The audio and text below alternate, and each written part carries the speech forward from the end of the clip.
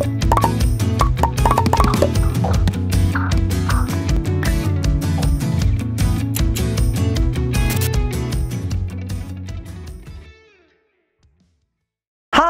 welcome to MakerFun Moments powered by Brilliant Labs. I'm Ian and I'm so glad you could join us. Did you know that there are over 200 mammal species in Canada?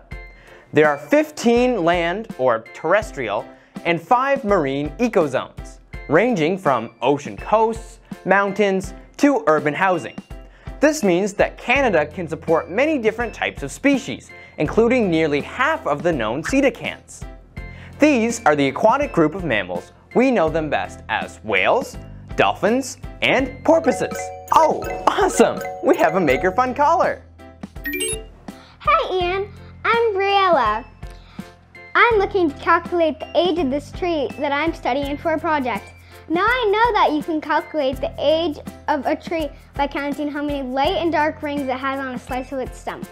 So this is super cool. But how can we calculate the age without cutting down the tree? That's a great question, Briella. You can calculate the age of a living tree by collecting 3 of the following elements. Circumference, which is the measurement of the outside of the circle. In this case, it's around the tree trunk. Diameter. This is the distance through the center of the circle. It's kind of hard to get, of course, with a living tree. And finally, there's something called pi. Now, I don't think it's this kind of pi. Why don't we give you this delish answer at the end of the show?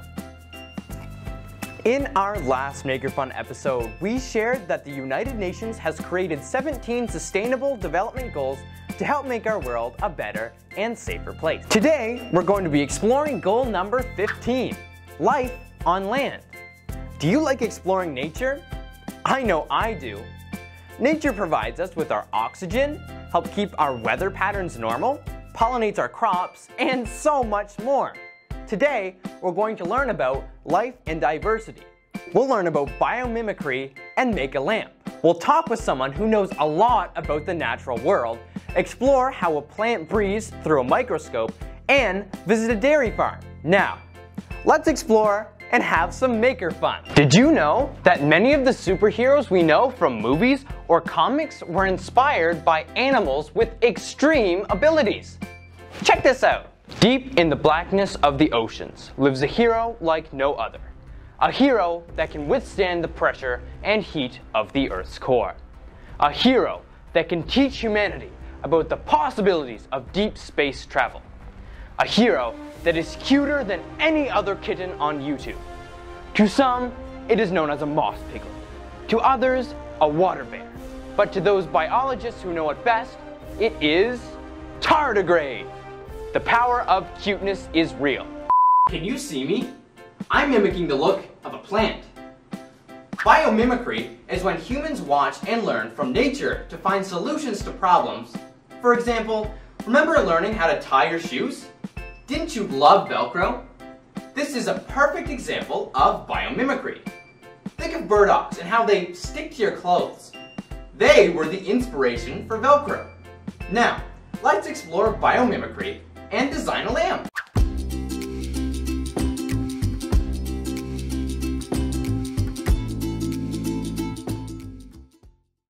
Biomimicry is a practice that learns from and mimics the strategies found in nature to solve human design challenges. Bio means life, and mimicry means to imitate.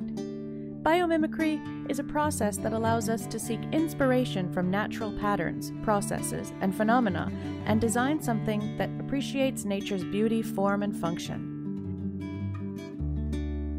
It also enables us to find creative solutions to critical problems by observing what happens in nature. In this activity, we'll design a lamp inspired by nature. To begin, take a walk outside and find something that captures your imagination and your interest.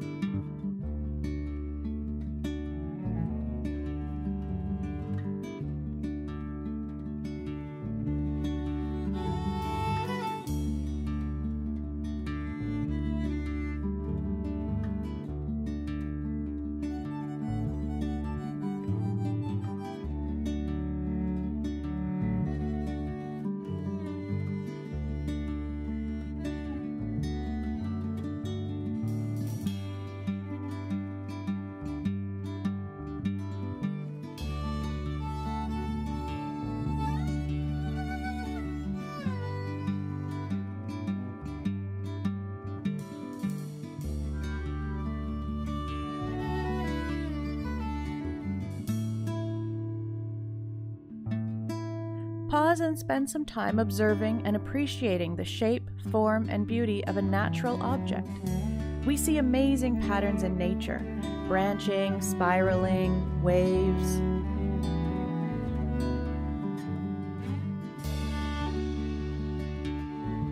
Look closely and try to imitate the shapes and patterns you see by sketching them.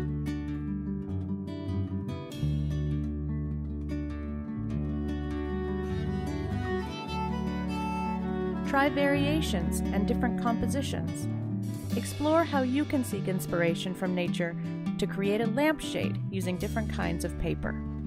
This is vellum paper that I'm using.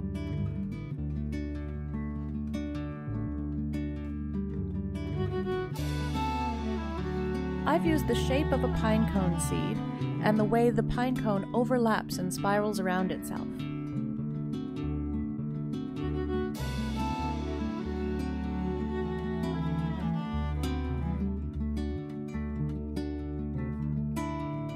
To make the light, get an LED and a battery pack. The long leg on the LED is the positive leg, so that connects to the red wire.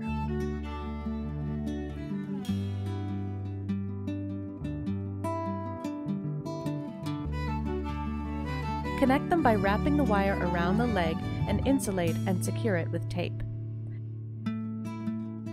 Repeat for the negative leg and the black wire, and you have a light.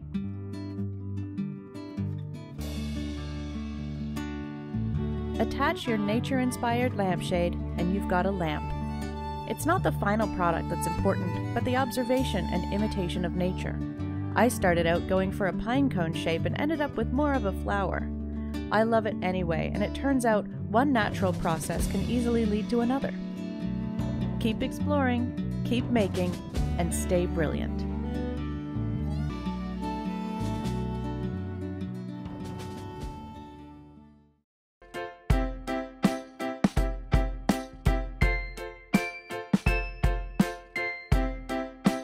Biodiversity is a term we use for many different types of animals, plants, fungi, bacteria, and other life that can be found in any ecosystem. Let's explore and learn more about biodiversity by exploring an ecosystem.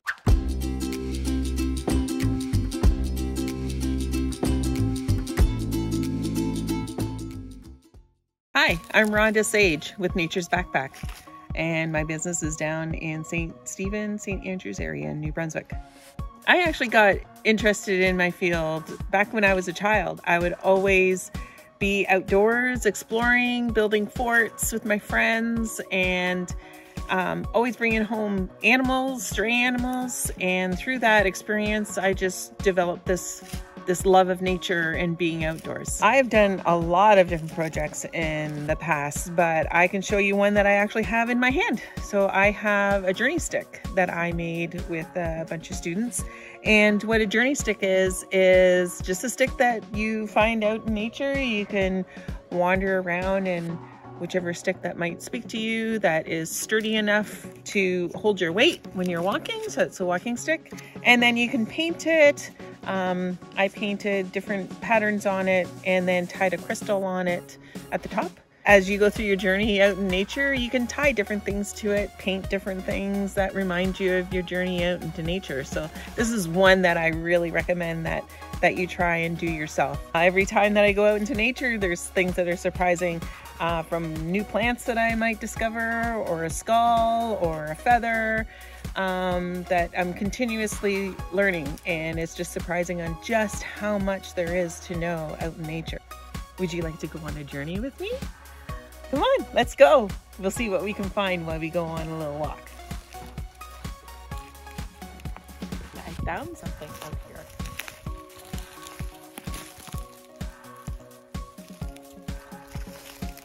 It is a skull, a raccoon skull. And we can go back to the beginning of the trailhead and I'll show you some other skulls that I have and how you can identify some skulls. So come on, let's go.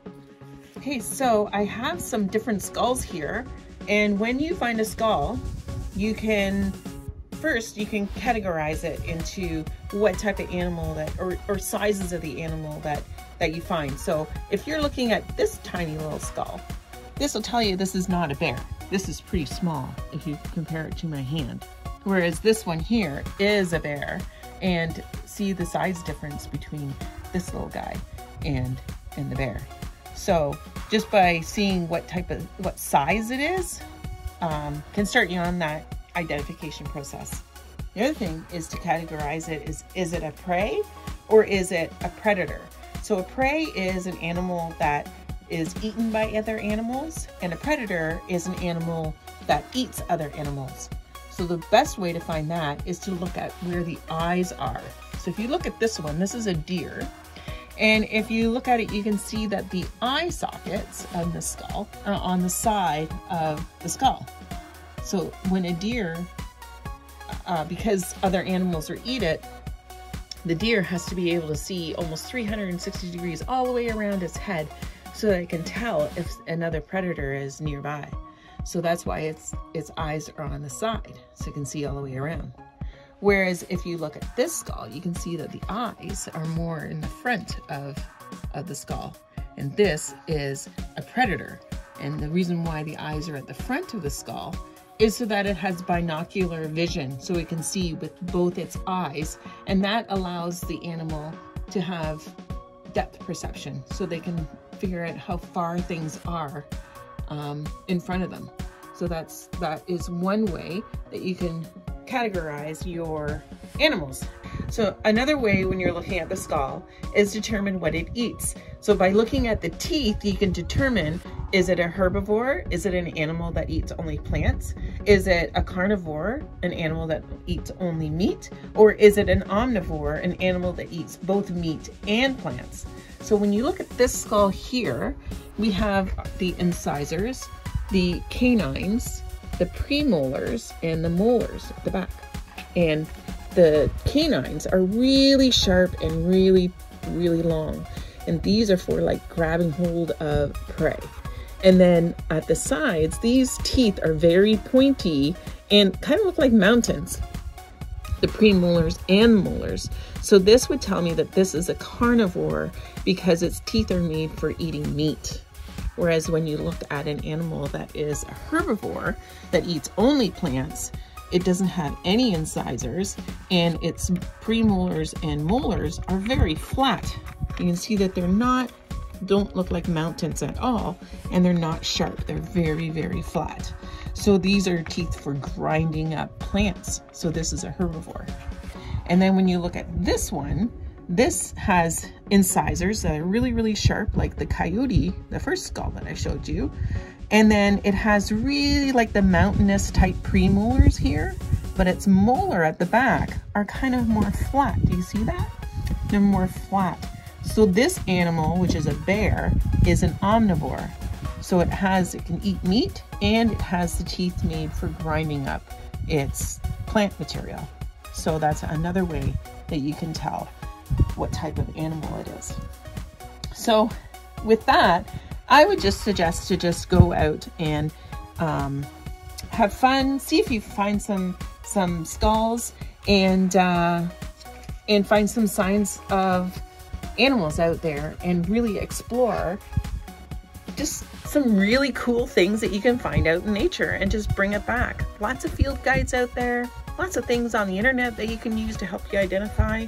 So that's what I suggest for you to do after you've watched me on this show, and go out and just explore nature and see what really cool things you can find.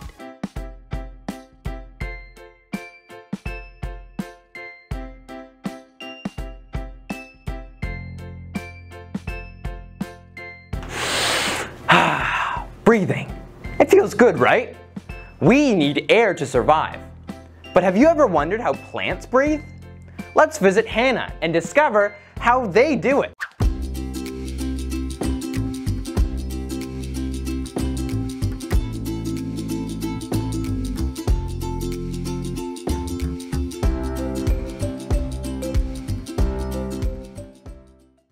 Hi, I'm Hannah.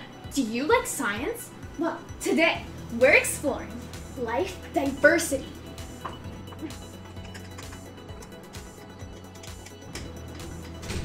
I'm going to talk to you all about stomata.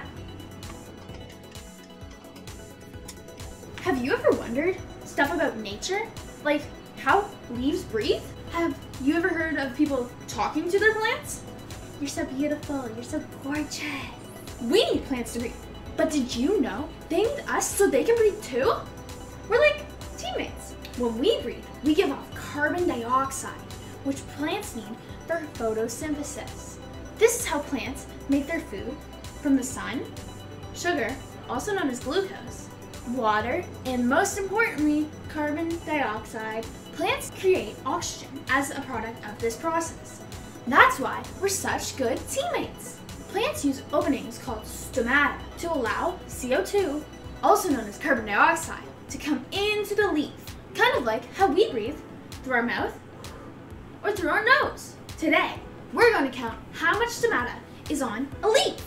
We're going to go outside and find some leaves that have already fallen off trees. First of all, let's get all our materials ready. We're going to need clear nail polish, some invisible scotch tape, a microscope, some microscope slides, and most importantly, leaves. Step number 1. On the back side of your leaf, use clear nail polish and coat a small area. Do not coat over any of the veins because that might cause our experiment to not work. Oh, I'm just going to paint mine right now. We don't want too big of area coated, but we don't want too small of an area. Gotta be very careful not to coat for any of the veins. Step number 2. Now we have to let our nail polish dry. We have to make sure it dries completely or else our experiment is not gonna work. Step number 3. Stick a piece of tape over the coated area on the leaf and press very gently. Step number 4. Remove the tape and the polish carefully. Stick the tape on your glass microscope slide. This leaf had trouble peeling it all off, but that's okay. It doesn't matter if you get the whole thing or just a little. Do the same thing for this one. Peel it off very, very carefully. Step number 5. Make sure your microscope is on low power. That would be the shortest one. Place your slide onto the stage and use your slide clips to hold it in place. Now if it's not lined up with the light that we haven't turned on yet, so don't worry if there's no light, you can use the adjustment knobs and move it to where you want it. So now we're going to turn our microscope on and we're going to turn this to high power. High power is going to be the longest one. If you're having trouble finding it, you can always ask an adult for help. So now we're going to look into the microscope.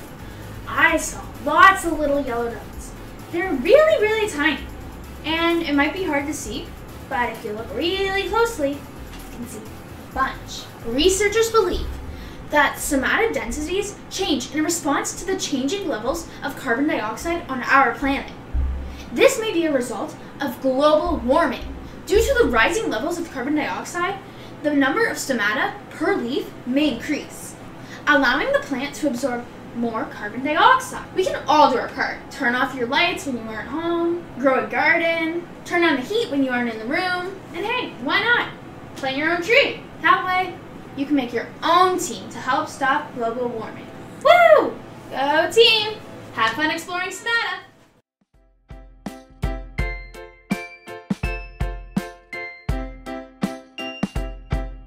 It's time to move on and discover the importance of sustainable farming. Let's go.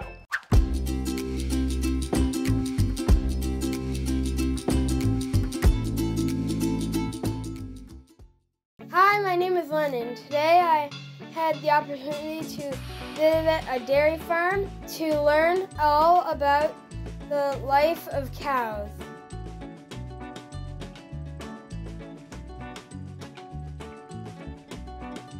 The average cow is milked twice daily, the first time in the early morning, and in an automated system, cows may be milked more often if they choose.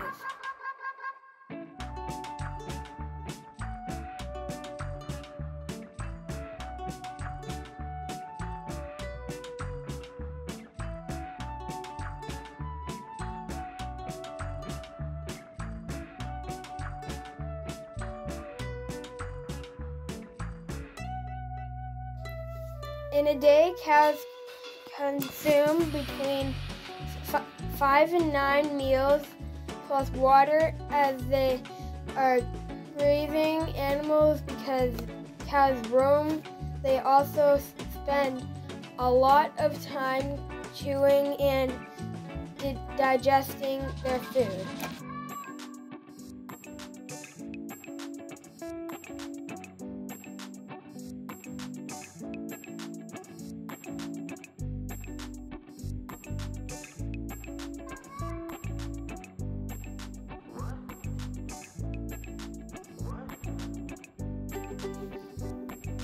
While individual cows' habits and likes may vary greatly, the time each spends eating and roaming usually adds up to 4 to 7 hours daily.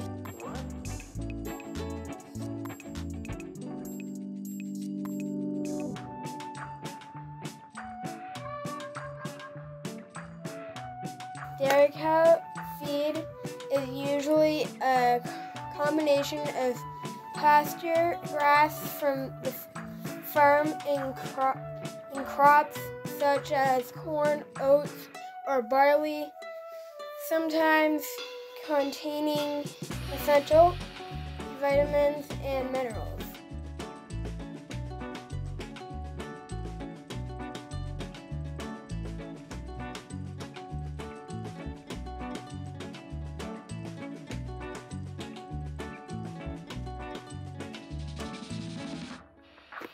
During the course of a day, cows would normally spend 10 to 12 hours lying down a lot. They would get up and down periodically. Cows also chew and digest their food multiple times with 4 stomachs. This is no easy task.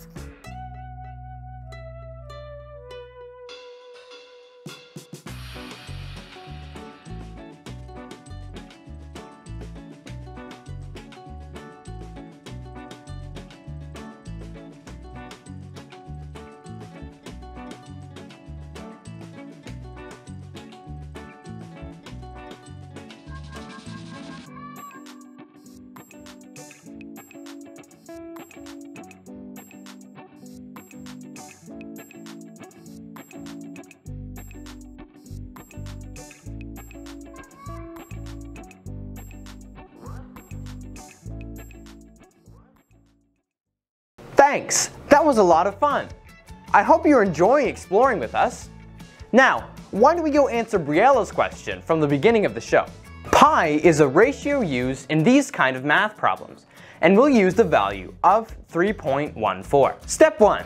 Using a sewing tape or string to measure the circumference. If you can, try to get the measurement about 4 feet or 1.22 meters up from the ground. If you use a string, then simply measure the length with a ruler. Step 2. We need to calculate the diameter by using the circumference and the value of pi. Diameter equals circumference divided by pi.